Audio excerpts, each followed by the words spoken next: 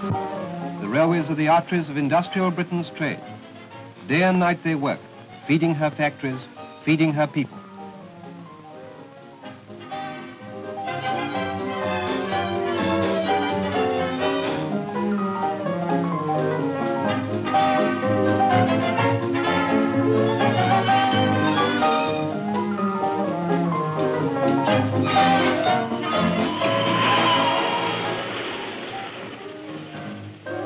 In the efficient operation of British railways, many factors play their part.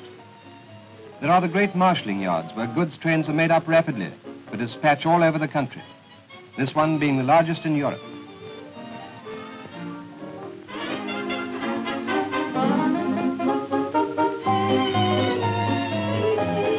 In developing dock facilities for the import and export trades, the railways have become the greatest dock owners in the world. They have provided an enormous fleet of rolling stock to satisfy the infinite demands of a great nation. They have built up an organization for the collection and delivery of goods to every town and village in the country.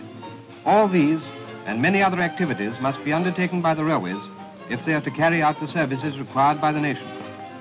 But ultimately, it is upon the engines that any railway system must depend for efficiency and economy of operation.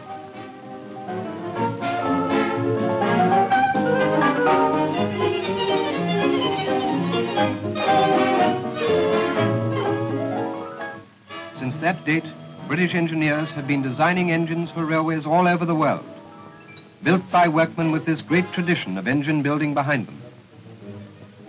To make the frame or chassis on which an engine stands, thick steel plate is cut by oxyacetylene burners, shaped and drilled.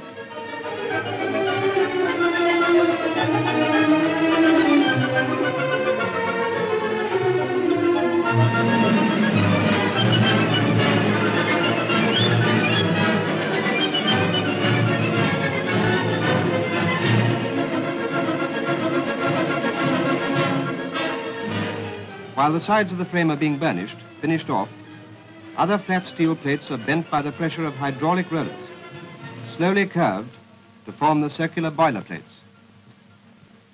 In the forge, ingots of steel are being heated to a white heat for forging into connecting and coupling rods, crankshafts and other parts of the power transmission.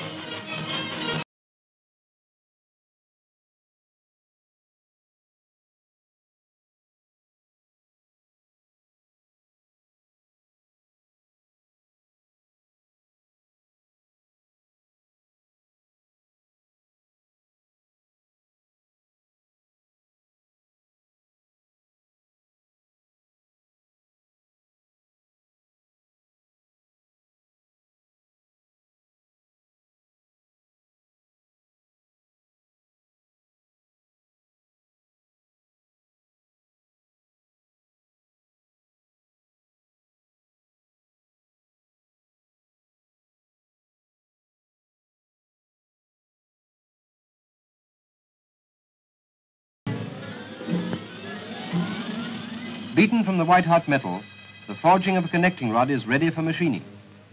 In the boiler shop, the boiler plate, not long ago a flat sheet of steel, is almost completed. The boiler plates are assembled. The frame of the firebox attached to the boiler. Onto this frame is fitted the firebox cover. Then the whole assembly is joined by riveting.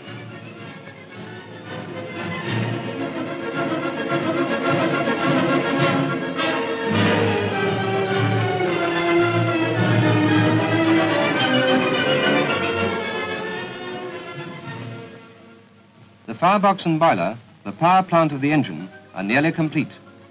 In the machine shop are being made the component parts that will transfer that power to the driving wheels, the cylinder blocks, the pistons that will fit into them, the coupling rod forging is being drilled, and the complicated valve gear is being ground.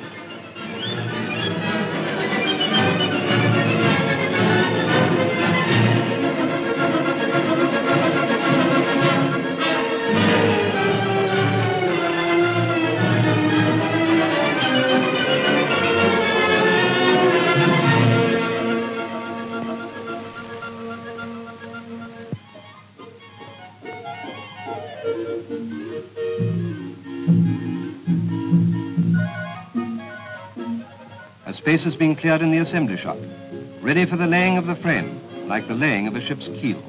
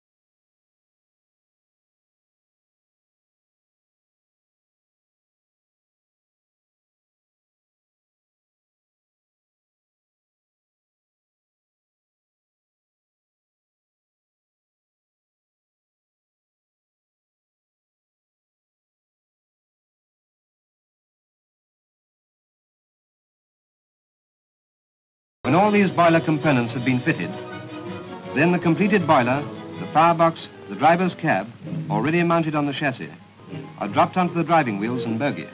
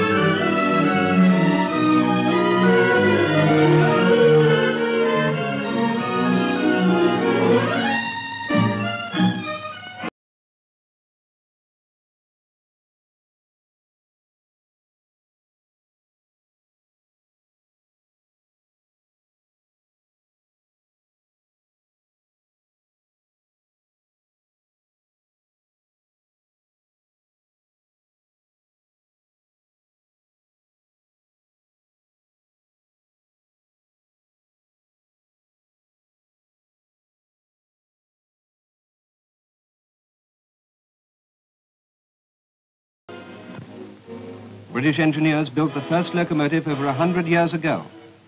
British skill and British steel have made our engines preeminent throughout the world. This is the lesson of a century's experience.